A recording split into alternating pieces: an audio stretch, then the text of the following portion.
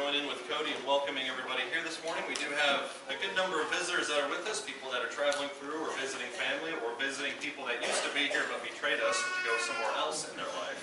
Just kidding, Audrey. We're happy that you've chosen to be with us. We're happy that you've chosen to worship with us this morning. It's always our goal at Hillside not just to worship God in any way that we choose. That's not the design. The goal is to worship Him in the manner that He has authorized us to.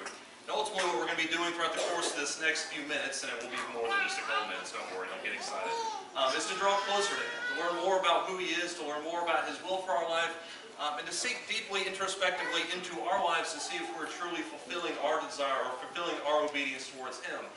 It seems kind of superfluous to say that this lesson will be a little bit more introspective, but it is. It's very general in that it challenges everybody to look inside themselves, to look to see if we're truly fulfilling God's commandments and our obedience towards Him. So I'd encourage you to open up to your Bibles. We're going to start in Job chapter 42 in just a second. So if you would, open up to Job chapter 42.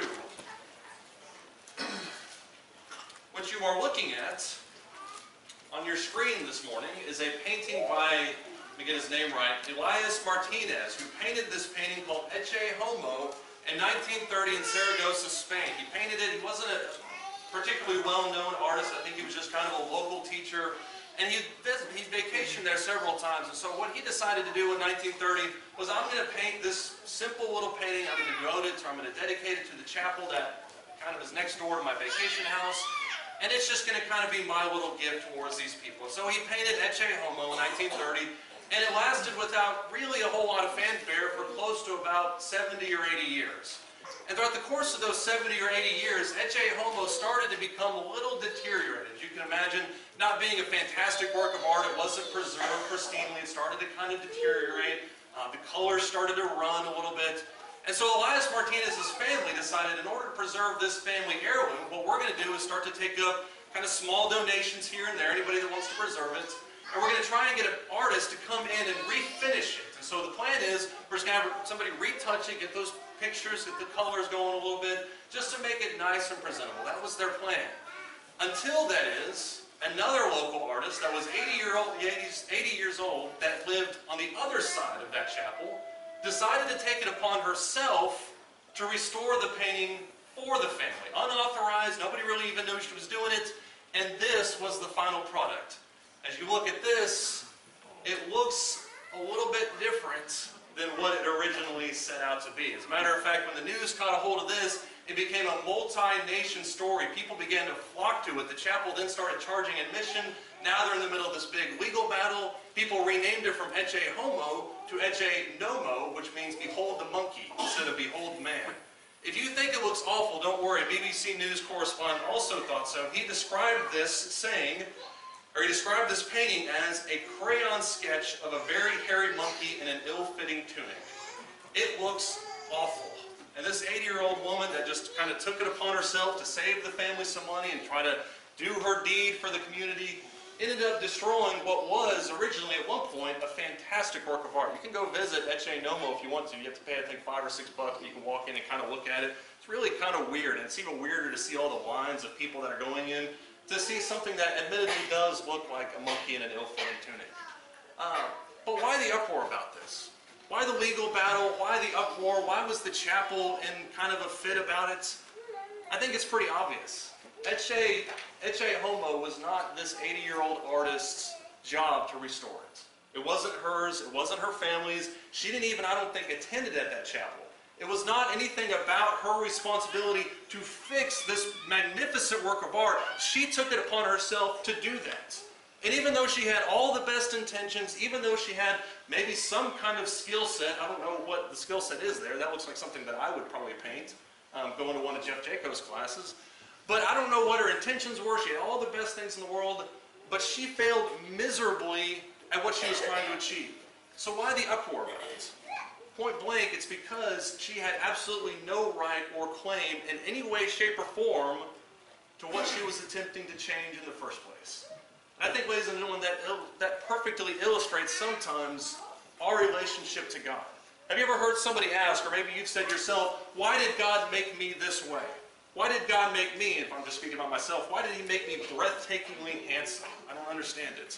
Why did he make me this shape? Why did he give me this personality? Why did he put me in 2015 in Greenville, Texas to live during this time period, under this administration, with this type of culture? Why am I this way right now at this point in time? And sometimes we want to question God. We want to say, why this? Why that? I'm sure people overseas in Nepal are asking the question right now, why did this gigantic 7.8 magnitude earthquake, why did it hit Nepal and kill over 2,000 people this morning? Or not this morning, within the last few days. And so we want to question God. We want to kind of shout at him and say, why this, why that, for this reason, what are we going on here? And we begin to question God. And if you look at the book of Job, if you look especially throughout the course of the last 38 chapters that pretty much make up the bulk of that book, what you see is people saying the exact same thing. Well, Job, obviously the reason that you're in this horrible predicament is because you sinned. And over these chapters go back and forth. Job with his friends with Job. Well, you sinned. Well, I didn't sin. Well, you had to have sinned. Well, I didn't sin. And throughout the course of the last few chapters, right before God starts to speak, Job then begins to question God himself. And says, I didn't do this. I didn't do that. I did not do this. But I still don't understand why this is happening to me. And of course, if you read the first couple chapters and see what happens to Job, it is pretty awful. I would probably want an explanation too. But then starting around chapter 37 of Job, God starts to speak. And God starts to put Job in his place. And I think he opens up chapter 36 or 37 basically saying, you sit in your place and I'll question you like a man. Where were you when I laid the foundations of the earth? Could you draw out Leviathan with a hook? Could you make the borders of the seas stop at the land right here? Do you have that kind of power, Job? And Job, after listening to that for 6 or 7 chapters, is forced to admit, beginning in chapter 42, starting in verse 1, he said, I know, starting in verse 2, I know that you can do all things, and that no purpose of yours can be thwarted. I wish the 7 billion people that existed in this world today could understand just that one simple concept. I wish I could understand that concept. That whatever God designs to do, it will not be thwarted. We'll talk more about that here in a second. Verse 3, who is this? Starting in verse 3, who is this that hides counsel without knowledge? Kind of quoting God. He says after that, therefore I have declared that which I did not understand, things too wonderful for me which I did not know. Hear now and I will speak, quoting God yet again. I will ask and you instruct me. Verse 5, Job now answers God, I have heard of you by the hearing of the ear, but now my eye sees you, proper mode of repentance in verse 6. Therefore I retract and I repent in dust and ashes as he should have.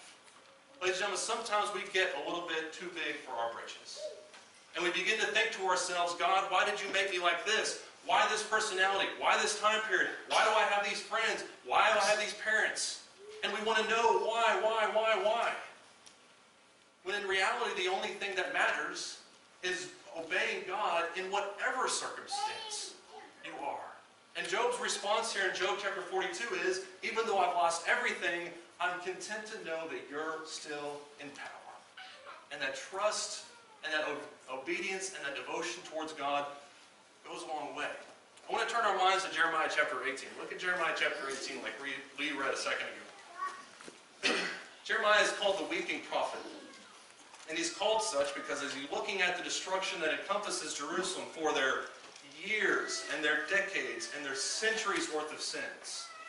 As Jeremiah is looking at Jerusalem and sees people that basically had abandoned God a long time ago, what he's viewing now in Jeremiah's time period is God pretty much abandoning his people.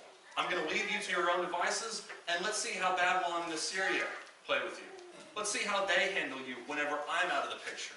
As you look throughout the course of Jeremiah, you see a lot of things. Jeremiah chapter 7, this disbelief that these people have that any sense of destruction will happen. If you read Isaiah, if you read most of the minor prophets that prophesy about destruction that is eventually going to happen, the overarching response, and it's encapsulated there in Jeremiah 7, verses 1 through 15, is there's no way any of that can ever happen. Why? Because I'm God's people, or I am of God's people. That sounds very similar to today's world. Well, God would never destroy me because I'm a Christian, or I love God, or I obey God. So obviously God would never do that to me because he loves me, right? That was the exact same mentality in Jeremiah 7 that people had. God would never destroy us because we're Israel. God loves Israel. And so anybody that prophesies destruction is obviously fooling themselves. When you get to Jeremiah chapter 17, the tone changes a little bit. Look at Jeremiah chapter 17, just a few verses before we're about to read. Jeremiah chapter 17, starting in verse 24. God writes, and he puts the condition on it that existed in that day and exists in this day. Condition of obedience. Jeremiah chapter 17, starting in verse 24, he says, but it will come about if you listen attentively. And there's the condition of obedience. If you listen attentively to me, declares the Lord, to bring no load in through the gates of this city on the Sabbath day, but to keep the Sabbath day holy by doing no work on it, then there will come in through the gates of the city kings and princes sitting on the thrones of David, riding in chariots and on horses. Their princes, the men of Judah, the inhabitants of Jerusalem, and this city will be inhabited forever. Those were the promises of blessing that God had made towards his people, but it was contingent on that obedience. Verse 26, they will come in from the cities of Judah, from the environs of Jerusalem, from the land of Benjamin, from the lowland, from the hill country, from the Negev, bringing burnt offerings, sacrifices, grain offerings, and incense, bringing sacrifices of thanksgiving to the house of the Lord. Verse 27, but if you do not listen to me, to keep the Sabbath day holy by not carrying a load and coming into the gates of Jerusalem on the Sabbath day, all the commandments that he given them, then I will kindle a fire in its gates, and it will devour the palaces of Jerusalem, and it will not be quenched. What these people were waking up to in Jeremiah chapter 17, starting verse 24, is our obedience and protection. Let me phrase that. Our protection and blessings from God is contingent on our obedience. And if we don't obey God, it doesn't make a hill of beans who we are. It doesn't matter if we're Israelites. It doesn't matter if we're Gentiles. God will not bless us. And that's the realization that the Israelites had to come to. And ladies and gentlemen, I wish modern-day Christians in today's world would get that through their heads as well. That it doesn't matter what you say. It doesn't matter what you think. It matters what you do. And you can believe all day long that God will never punish you because of your disobedience. You can believe that all day long. But it wasn't true then. And it's not true now either. And what God does in showing Jeremiah, this illustration that he has that Lee read for us a second ago, when you get to Jeremiah chapter 18, the illustration is a very simple one. Between the potter and the clay. Look at this in Jeremiah chapter 18. Jeremiah chapter 18, starting in verse 1. This is the parable, this kind of word picture that he's trying to show Jeremiah, trying to communicate it to these people. He says, the word which came to Jeremiah from the Lord, saying, arise, go down to the potter's house, and there I will announce my words to you. And then I went down to the potter's house, and there he was, making something on the wheel.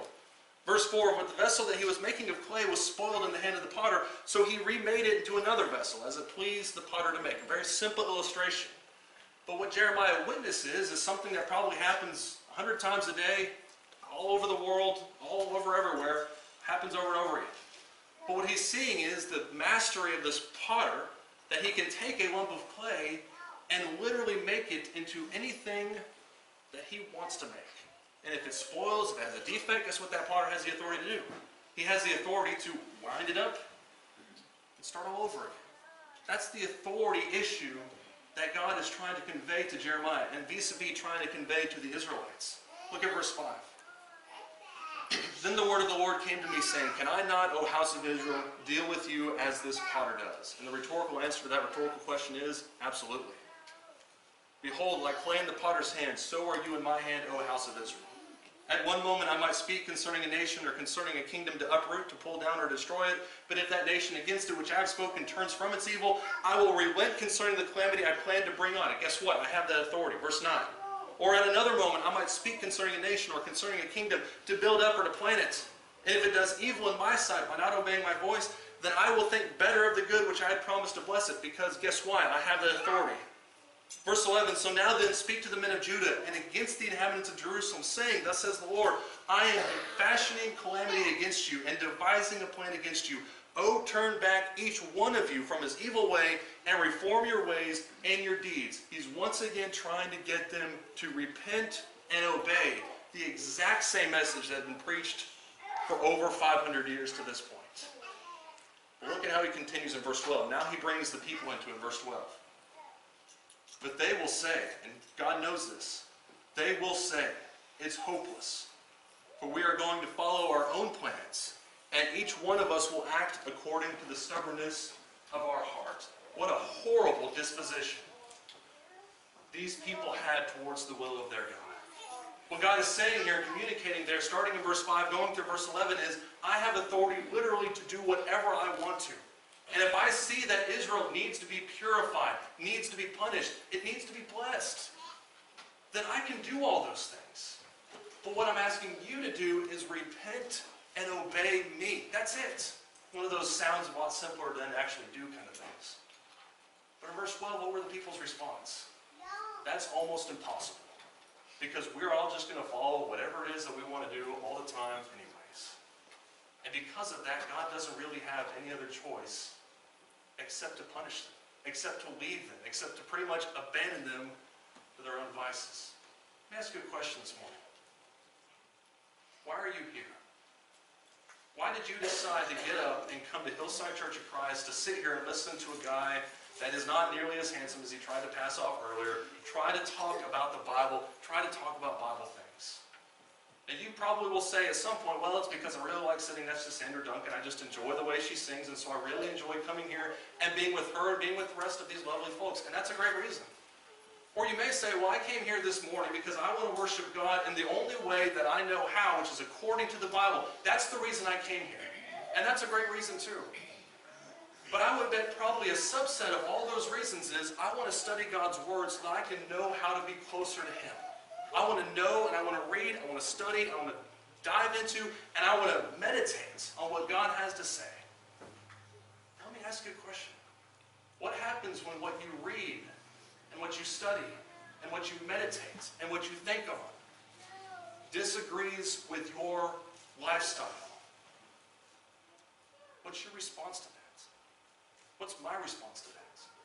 Is it similar to verse 12 when Israel said, well, I know what God says, but literally that's just beyond reason. That's just absolutely impossible because I know what He says, but I know what my heart says, and so I'm going to follow that 10 times out of 10 because I don't care what that has to say.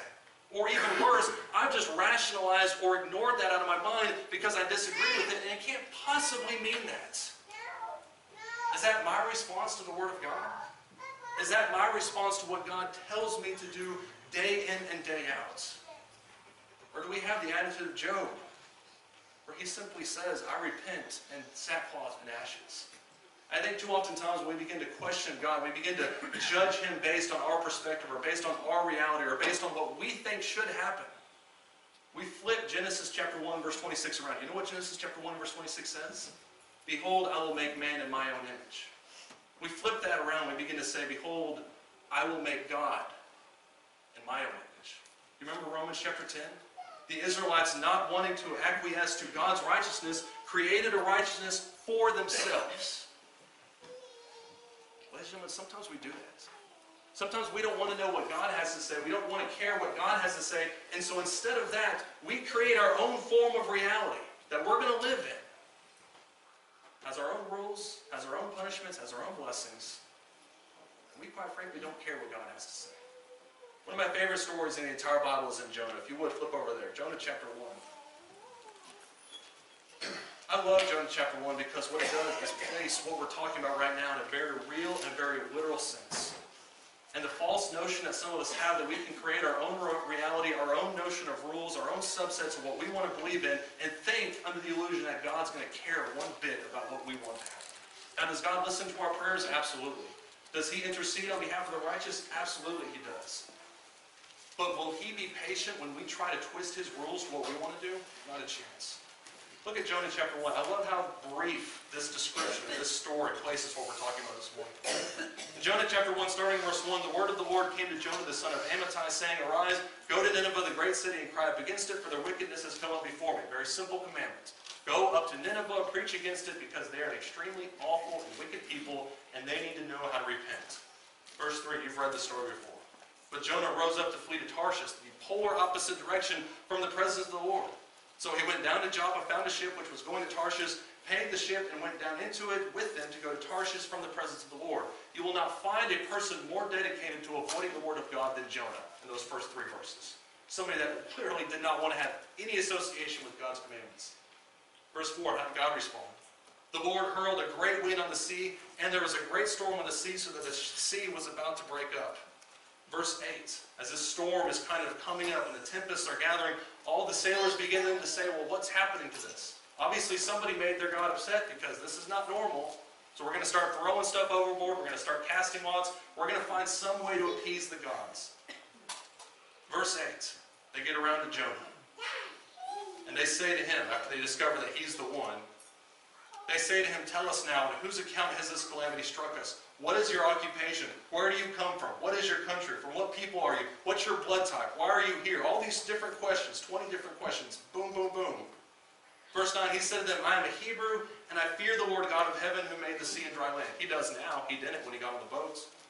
Verse 10, then the men became extremely frightened, and they said to him, how could you do this? For the men knew that he was fleeing from the presence of the Lord, because he had told them. Even the Gentiles realized the ridiculousness of what he was attempting.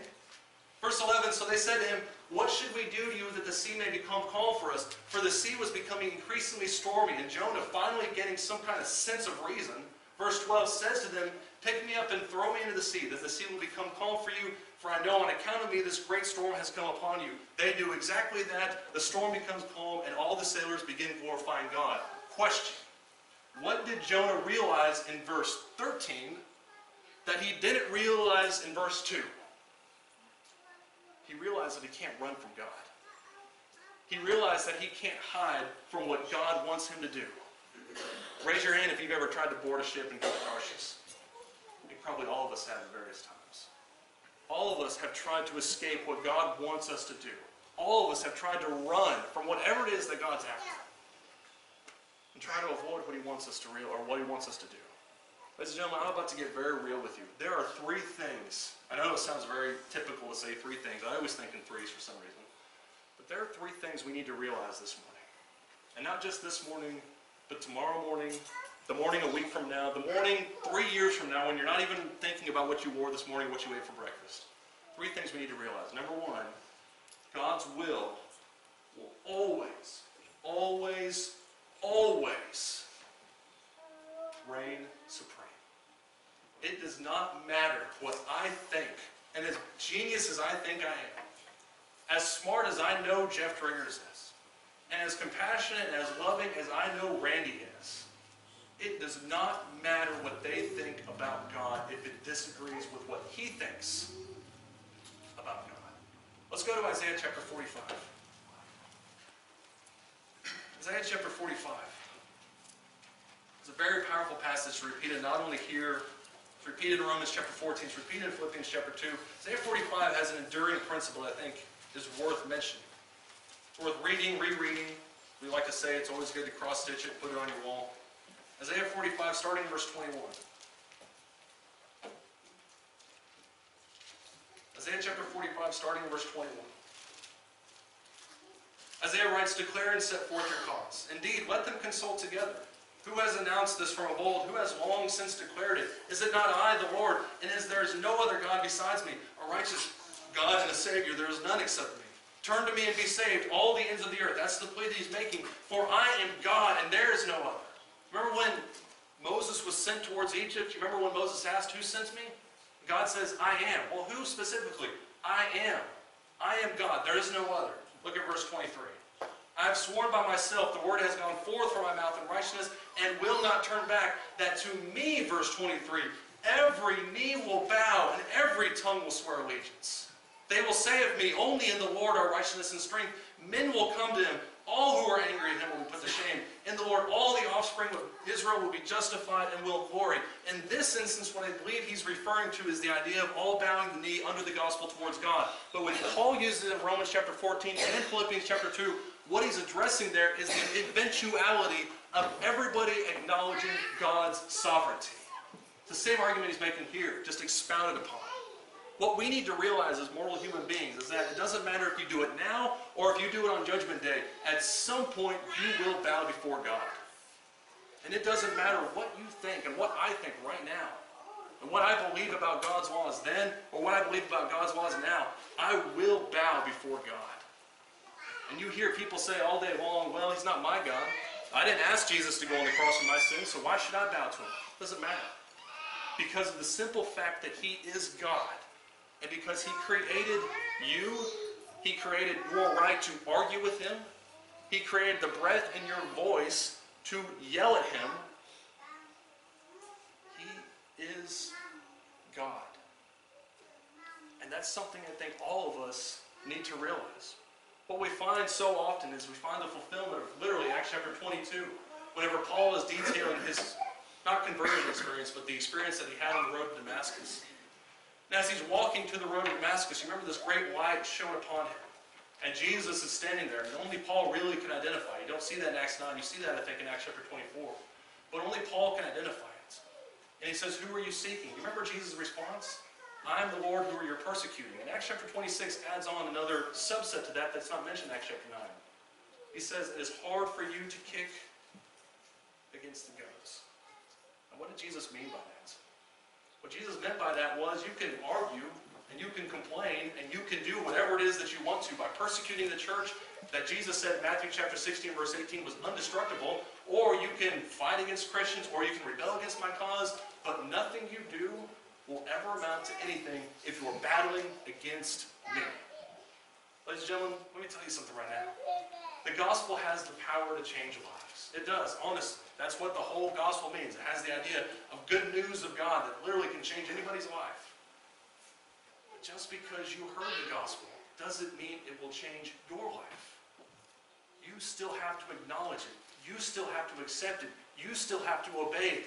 And then it will change your life.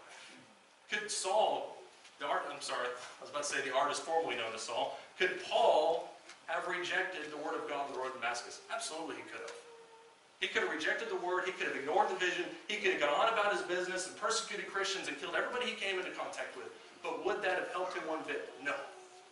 Because he was fighting against God. It is hard to kick against the goads. And when God's will reigns supreme in this world, which it will 10 times out of 10, the only possible measure is to simply bow the knee to him. I don't think anywhere is this more perfectly illustrated than in Luke chapter 15. Many of you probably recognize it as soon as the thing came up on the board as the parable of the prodigal son. It's one of the most famous parables of Jesus for a lot of good reasons. It has a lot of truths inside of it. It has a lot of very interesting things to say. And all we're going to do is encapsulate that middle section. Luke chapter 15, starting in verse 11. Luke chapter 15, starting in verse 11. It says, a man had two sons. You'll kind of get a little Jonah bit inside of this. Shades of Jonah. Verse 11, a man had two sons. The younger of them said to his father, Father, give me the share of the estate that falls to me. So he divided his wealth between them. Like every good 17-year-old, he thought and believed with all his heart he knew better than his father. That's what everybody does when they're 17. Verse 13, not many days later, the younger son gathered everything together, went on a journey into a distant countryside, and there he squandered his estate with loose living. Notice the fact that the father did not chase him into that country. Verse 14, now when he had spent everything, a severe famine occurred in that country, and he began to be impoverished. What a shock. Verse 15, so he went and hired himself out to one of the citizens of that country, and he sent him into his fields to feed swine. And he would have gladly filled his stomach with the pods that the swine were eating, and yet no one was giving anything to him to eat. Verse 17, here's that little Jonah click. In verse 13, comes to his senses. And he said the words, how many of my father's hired men have more than enough bread, but I am dying here with hunger. What he's illustrating in Luke chapter 15 is a principle that everybody that has departed from God realizes eventually, hopefully, prayerfully. That a life lived outside God's kingdom is no life at all. Probably most people at some point in their life have thought to themselves, I know better than God. And his rules regarding premarital sex, his rules regarding drunkenness, his rules regarding marriage, divorce, and remarriage, his rules regarding worship styles and what's pleasing to him, I know better than what he does. But what those people will inevitably realize is that he who defines the way to get to heaven, or he who defines heaven, gets to define the way to get to heaven too. And that any life left outside of God is literally no life at all. Why do you think God puts these rules in place about premarital sex, about drunkenness, about worship styles? Do you think it has anything to do with the fact that he's just doing this all for amusement? Everything to do with the fact that he knows what's best, because he is God. There's something else we need to realize. We also need to realize that God can show purpose in spite of our failure, and that word "our" needs to be underlined. It should be one of the most comforting things that we will ever understand in our life. That it literally does not matter what depth of despair you came from. It doesn't matter if you are a murdering alcoholic on death row. God can make something out of you.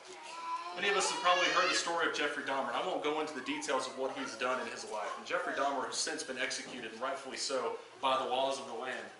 But Jeffrey Dahmer unleashed an awful torrent of crime on the West Coast. I think it was, what, in the 60s or the 70s? Unleashed just this despicable torrent of crime. But after he had been sentenced on death row, there's a lady there near the church, near where the prison was, reached out to a preacher that she knew and said, I would love for you to go and talk to this person. This person had heard of Jeffrey Dahmer. It's very much an Ananias type situation. I've heard of what he did. I don't want to go talk to him. But Jeffrey Dahmer eventually had communication with this preacher. The preacher then sent correspondence course to this guy. They eventually got together. Jeffrey Dahmer, not long before he was executed, you can read about what he did, not long before he executed, was baptized in the name of God. He turned his life around. Now, let me ask you this. If that can happen to Jeffrey Dahmer, don't you think that can happen to any one of us? The truth of the matter is, it doesn't matter how far down you are. It doesn't matter how despicable you think you are. God can create anything out of our failures in life. As a matter of fact, Paul uses the same example of the potter and the clay to illustrate the same idea in Romans chapter 9. Romans chapter 9, Paul is illustrating this ridiculousness of some people's opinion that God could do anything with Gentiles. If you had told a bunch of Jews that the Gentiles were worth anything, they would have laughed at you. If you had told the Jews in the first century that they could be worthy of eternal life alongside Jews, they would have stoned you for blasphemy. But in Romans chapter 9, starting verse 14, what Paul is illustrating in these verses is not just the possibility of that, but the reality. Romans chapter 9, starting in verse 14, it says, What shall we say then? There is no injustice with God, is there? May it never be.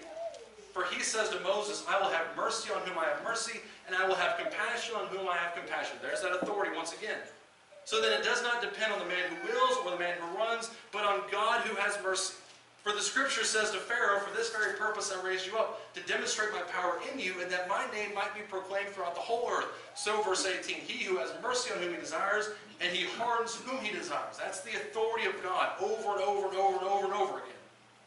Verse 19, the argument then comes up from the Jews towards Paul. You will say to me then, why does he still find fault? For who resists his will? On the contrary, verse 20, who are you, O man, who answers back to God? The thing molded will not say to the molder, why did you make me like this, will it? Verse 21, or does not the potter have a right over the clay to make from the same lump one vessel for honorable use and another for common use? What if God, verse 22, I love Paul's thought project here. What if God, although willing to demonstrate his wrath, to make his power known, endured with much patience vessels of wrath prepared for destruction? He's talking about the Gentiles. And he did so to make known the riches of his glory upon vessels of mercy, which he has prepared hand for glory. Even us, whom he also called, not from Jews only, but also from the Gentiles. The Jews cannot fathom, and I think it's hard for us in 2015 to really understand this, but the Jews cannot fathom a world where the Gentiles were accepted by God. That just didn't simply resonate with them. And what Paul is demonstrating here in Romans chapter 9 is, what if God had made some vessels for glory, some vessels for unglory, or for disglory, for bad glory, whatever it is. What if he made from those same bad vessels? What if he made something out of them? What if he took those vessels that were designed for dishonor, there's the word I'm looking for. What if he had taken those vessels that were designed for dishonor and made something out of them? Would that not show even more in spades the glory and the honor and the power and the authority that God himself wills? You can't read Romans chapter 9 and get to verse 28 and not say, absolutely. God has the power to literally show purpose in spite of any single one of our failures. We don't have time to read Genesis chapter 37. You've probably heard the story before. Genesis chapter 37, Joseph is sold into slavery by his brothers who are very mean and very nasty and very evil to them, like every good older brother should. They sell him into slavery. That's actually better than what my brothers did to me. But in Genesis chapter 37, they're probably thinking at that point, we're never going to see this kid ever again because we've sold him for 30 pieces of silver and he's 8,000 miles that direction. You remember what happens in chapter 50? In chapter 50, these same people, you can kind of see this prodigal son with the famine kind of instigating everything. These same people have a famine. They go towards Egypt, and yet who do they see eventually? they see that same person that they sold into slavery now sitting second in command to Pharaoh himself and in charge of their physical destiny. If I don't want to give you grain, I won't give you grain. And they were obviously scared of him. And you remember what Joseph's response was back to them? He says, you sold me into slavery. And here's the key phrase. You meant it for evil, but God meant it for good. Do you think Joseph probably thought at any one point in time after he had been sold into slavery and was sitting in the back of that cart and traveling 3,000 miles over the desert that he would ever ascend to second in command over Egypt? Probably not. Probably just wanted to live a nice, decent life. That's my at least understanding of it. But yet God took this impossible situation and turned it into something fantastic and preserved his people through it. And you can make the same argument with people like Esther, and you can make the same argument with people like Ruth, a widow woman who literally had no future in the land of Israel, yet ended up marrying one of the most prosperous people in that city and becoming a descendant of Jesus Christ himself.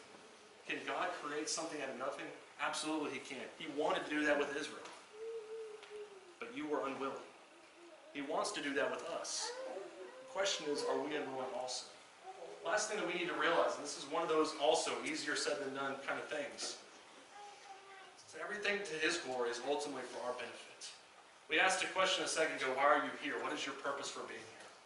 And every person here this morning probably has a similar reason that falls into that vein of, I want to get closer to God. I want to know more about him. I want to know how I can be better pleasing to him. That's probably what most people are thinking here today. I want to study. I want to learn. I want to grow closer to him. And then we ask the logical question, what happens if what he says disagrees with what you believe?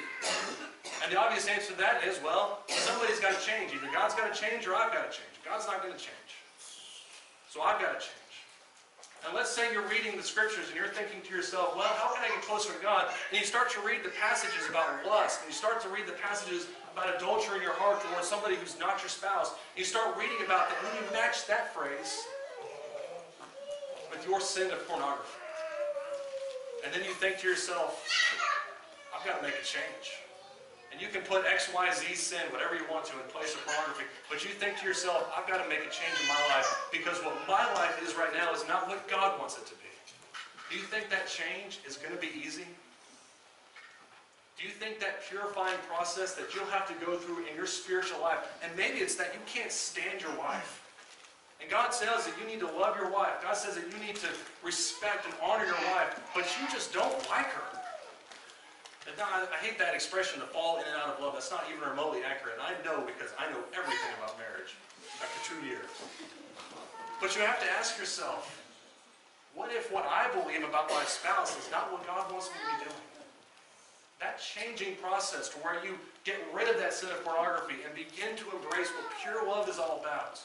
Or that process where you begin to stop with your preconceived notions about your wife and about your perceived failures of whatever she has, and begin to believe that she's something worth treasuring. That process, no matter what your process is from sin to holiness or righteousness, that process is not going to be fun. Because it will involve a lot of habits that you need to change, a lot of mindsets that I need to change in order to get right with God. That's not going to be fun. But what we realize throughout the course of that process, it may take 10 minutes, it may take 10 years. But what we realize throughout the course of that purification process is that it's ultimately for our benefit every single step of the way. And we realize at the end of it, not just at the end of when we finally conquer whatever it is that we're conquering. When we're standing on Judgment Day, we realize every single thing was worth it to align myself with what God wants me to do. I want to look at the all-important passage here in James chapter 1. James chapter 1 is the obvious phrase that everybody knew we were going to come to. And we could have done the arbitrary and easy thing and stopped at verse 4. Look at James chapter 1 though. We'll look at this in context. We won't read all of down to verse 18. I just put it up there to mask what we actually are going to read. A little tricky like that. James chapter 1 starting in verse 2. This is the standard phrase. Consider all joy, my brethren, when you encounter various trials, knowing that the testing of your faith produces endurance. And let endurance have its perfect result, so that you may be perfect and complete, lacking nothing. You have to understand the time period in which James is writing. If you read there in verse 1 and 2, or in the end part of verse 1, he's writing to the 12 tribes who were scattered abroad because of the persecution, people that would undergo quite a bit. So verses 2 through 4 make sense, and what he's describing is, you are going to undergo persecution, you're going to undergo trials, but be patient with it. because let it have its purifying, perfect work within you. Jump down to verse 12. He says, blessed is a man who perseveres under trial, for once he has been approved, he will receive the crown of life which the Lord has promised to those who love him. Let no one say, verse 13, when I am tempted by God. For God cannot be tempted by evil, and he himself does not tempt anyone. But each one is tempted away when he is carried away by his own lust and enticed. Verse 15, then when lust is conceived, it gives birth to sin. When sin is accomplished, it brings forth death. Do not be deceived, my beloved brethren. Every good thing given and every perfect gift is from above, coming down from the Father of lights, with whom there is no variation or shifting shadow. Verse 18, in the exercise of his will, he brought us forth by the word of truth, so that we would be a kind of first fruits among his creatures. What he is showing, especially to these Jews who have become Christians, is you are going to undergo trials, you're going to undergo tribulations, but all of those things have a purifying process. Why? Verse 18. Because he's bringing to us a first fruits of his creatures. You know what we can do now, 2,000 years after most of these trials we're at? We can look back and we can say, because Christian X, I was trying to think of a creative name, I'm not that creative right now, at least. Christian X endured under the reign of Domitian. And Christian Y endured under the reign of Marcus Aurelius and his awful son Commodus. And because those guys did, then I can too. I challenge every single person here this morning, literally take the next hour, take the next week if you want, and try to find any place in Scripture where God punishes or tortures or puts people through trials and temptations simply for his own amusements. Simply because he just wanted to. And somebody can make the argument that Job simply was going through these trials because God has some kind of ego move towards Satan. That totally blasphemes what that story is all about. But somebody could say, well, Job lost everything because God was trying to prove it towards Satan. That's not even close to true. You know how I know? Because James chapter 5 verse 11 points back to Job and uses Job as a model of endurance for everybody up until now. What Job didn't realize at that point was that people 5,000 years down the road would be reading his story and thinking, because Job did it, I can. And Christian X that suffered under the reign of Domitian, people 2,000 years later, because he did it, I can. He grew himself, I can grow myself. He went through this, I can go through this. Persecution is never fun. But what it creates inside of us is a refining process that takes all of our little indiscretions, our little temptations, our little trials, our little sins that we like to tuck away. That heat of trial and that heat of those temptations burns that up to where, you guess it, we're a vessel for glory and for honor towards him. There's a song that we sing sometimes. I don't know when the last time we sang it here was. But that song, Let Him Have His Way with Me, it's much more than just an admonition to just acquiesce to the command of God. It's a plea for God, or a plea for us, to let God's refining work take us through the process of making vessels. That's what I challenge every one of us here this morning. If you would, go ahead and open up your songbooks to song number 50. We're going to read that here in just a second. We talked about all these different things that God can do, and certainly we want to go through all those over and over and over again. And I hope that these three things have been not only important for us to realize, but also things that we can grow out. Things that we can put as foundations in our faith and take those things to the bank. Let me tell you, there's one thing that God can't do. We talked about it a second ago. God cannot, at least right now in this moment, tweak your mind and manipulate your heart to serve Him. Now make no mistake, at some point, no matter what your disposition is right now, your knee will bow towards Him. But whether you do that now and hear the words, O good and faithful servants, or you do it on Judgment Day and you hear the words, depart from me, for I never knew you, that's your decision. And that's your call, and it's my call to make right now. I can't guarantee you tomorrow. I can't even guarantee you'll make it to Cracker Barrel for lunch. But I can promise you this opportunity right now to get your life right with God. Won't you come as we stand and as we sing?